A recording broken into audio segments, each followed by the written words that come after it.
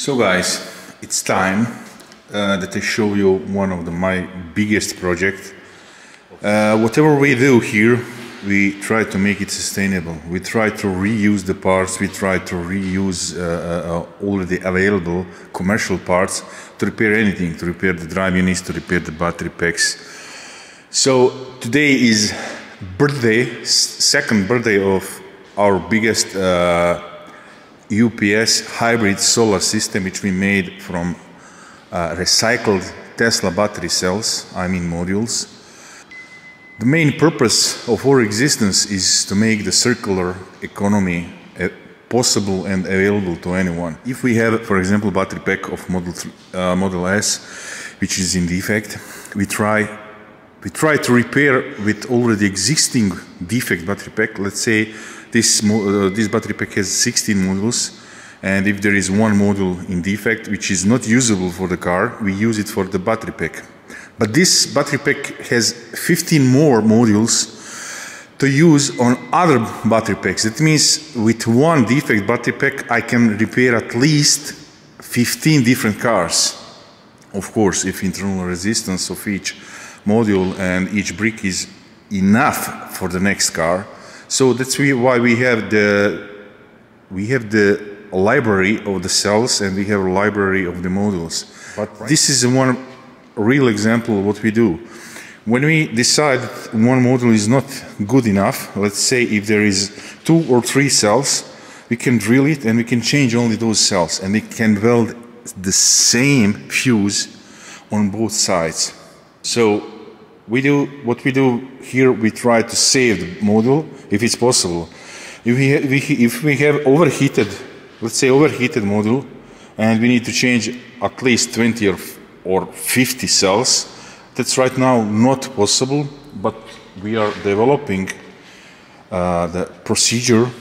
We are trying to replace the upper mesh and lower mesh, this plastic, repurpose complete module, but with the new upper and lower mesh plastic PVC matrix. I don't know how to say it. We have a big master plan how to have the biggest library of all replacement parts for all but the battery packs, for different manufacturers, from different type of suppliers, so we can be able to repair any possible defect on any battery pack of the EVs. For example, Mercedes-Benz do not sell any of the spare parts of the battery pack. Sometimes they even change the healthy battery pack because they do not have the spare parts. But we have the master plan too for the EV clinic. We will be the only one, the biggest one supplier for all third-party workshops to supply all the spare parts.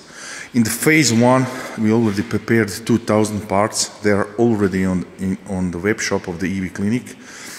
Right now we have all the fuses, pre-charge relays, pre-charge contactors, and all other pyro fuses. We will have all the BMS systems, Tesla Model S, Model Y. We will have, if you can see, we will have all types of pyro fuses, contactors. Here you can see we have supply of Mercedes-Benz contactors. We will have all type of small fuses, OBC fuses for all type of the cars. The most important part, we will have all the cells for almost all different type of the cars. We will have big storage system, and we will build big supply chain of all the spare parts.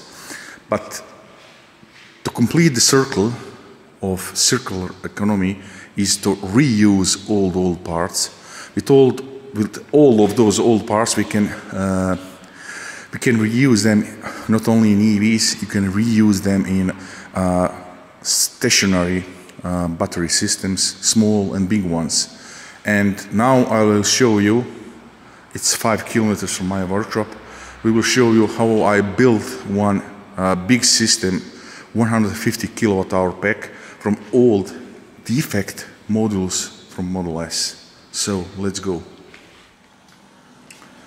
And we are here, finally. So a lot of customers ask me what we do with the with defect cells and with defect modules. The question which is mostly popping up on the mainstream media and everything everywhere else, what you do with defect cells? Okay, this is the example what we do with them. This is the example where even dead Tesla saves your money.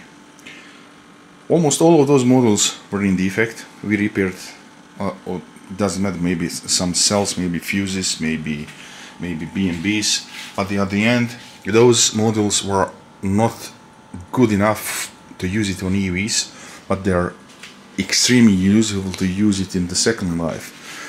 We have here 150 kWh packs modules in total. So this system is extremely safe with 25,000 fuses and some extra safety features which we implemented in our junction box, but this is already running 2 years and we didn't have any issues, only 2 minor issues to set up the minimum values, maximum values, how to operate in different conditions. But at the end, this is one of the best systems which we made. We replicated Tesla junction box, so in the middle we have complete control system with positive terminals going in. They are controlled with extra fuses for each group. For each parallel group has its own fuses. There is a CAN bus current sensor to protect the fuses even from the short circuit, to open the contactors if there is any problem. Upper side is going to the positive and negative terminals in the back. Those are negative, and this is the positive, and this is the low voltage line. So everything on the low voltage is connected in the upper row of the PVC pipe, and there are the 48 volts of the DC. System is not just ordinary UPS system. It is connected even with the on-grid system. There is one solar edge. It's solar edge in the main house, 10 kilowatts with 10 kilowatts of solar panels, and there are photovoltaic chargers which are directly charging the battery packs. In total, in this facility there is 11 kilowatts of solar panels directly charging the battery packs, and there is a BMS system monitoring and controlling everything. We can see 26 and 30 delta and thermal delta, and there is a 30 millivolts of voltage delta, and we have 15,000 volt amp 3 quattro inverters. I think it could hold, let's say, with even the old defect battery modules, it could hold 10 more years. Even if something fails, we will change only one module, or we will change only one cell. So the purpose of the battery pack is not to recycle it. So any EV which ends his life on the road, it should be reused in stationary battery system. Doesn't matter if it's home, if it's industry or anything else. So this is one example what we made in 6 months, and it's already working 2 years perfectly. We replicated the Tesla junction box. Here we have servo system controlling complete setup, communicating with all Victron inverters with the solar edge. We have Crow BMS, which was made by one guy from England, and we didn't want to lose time because we didn't know how many of those we will need.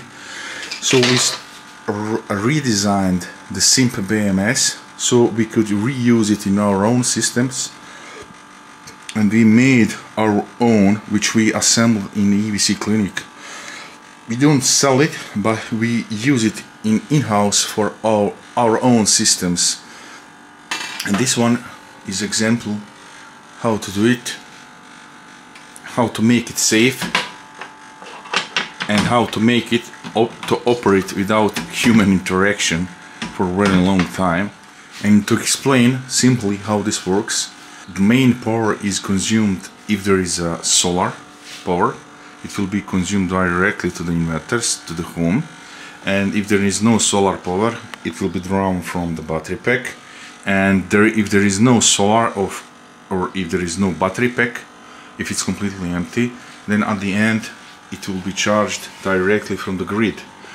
So grid is used only as generator, and for example, if the grid is off, this system will work always because it works in the UPS system, and in any case nothing is returned to the grid because there is no need. We have enough battery packs to store the daily energy to the battery pack, and depends how many cars, hybrids are charged. If there is no enough energy even on the sunny day, it will be again used from the grid. So from the grid is drawn almost only 10 kilowatts of power, and the rest of 62 kilowatts are drawn from the battery pack and from the solar setup. And at the end he has one more inverter of 10 kilowatts which is working on grid, but to the battery pack will be used directly from the solar edge. So if he needs some excess power on the daily basis, he will be supplied from the solar, from the Victron energy. This is it, guys, and this is example how the battery packs which are not useful anymore should be reused for the battery storage systems.